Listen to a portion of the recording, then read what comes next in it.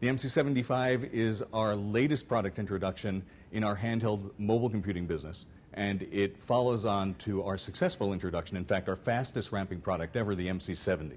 With the MC75, we introduced some new functions and new features in both communications, voice, and data. For example, the MC75 incorporates HSDPA and EVDO Rev-A functionality in terms of WAN capability.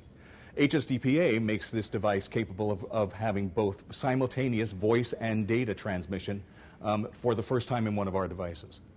We also have 802.11a, B, and G wireless LAN built into the device for usage inside the four walls of the enterprise, so that with its WAN functionality and its LAN functionality, this device becomes applicable both inside the enterprise as well as the far reaches of the enterprise.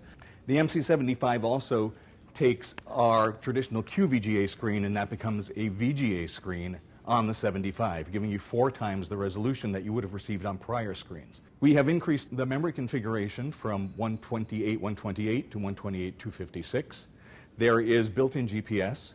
There is a 2-megapixel autofocus camera, which gives you great functionality in terms of being able to capture not only images but even documents, to capture a crisp document and to be able to send that for either proof of delivery, proof of contract, proof of damage even with high quality pictures. And that's in addition to either an imager or a laser scanner built into the device. It also incorporates Bluetooth so that you have the functionality of Bluetooth accessories such as headsets or printers that you can use to take advantage of the output of the device.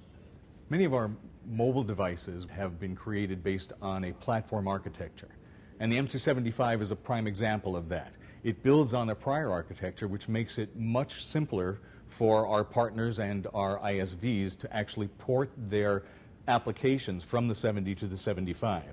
That, in addition to the use of Windows Mobile 6, makes it much easier for a broad range of applications to be available in a shorter amount of time.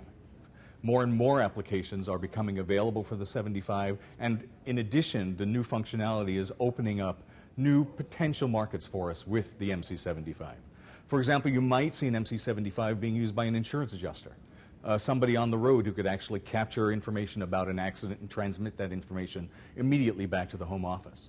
We're also looking at opening other areas such as real estate or perhaps finance, verticals that we haven't traditionally addressed in the past. Because the MC75 is based on the platform from the MC70, there's a whole universe of accessories that were made for the MC70 that will be compatible with the MC75.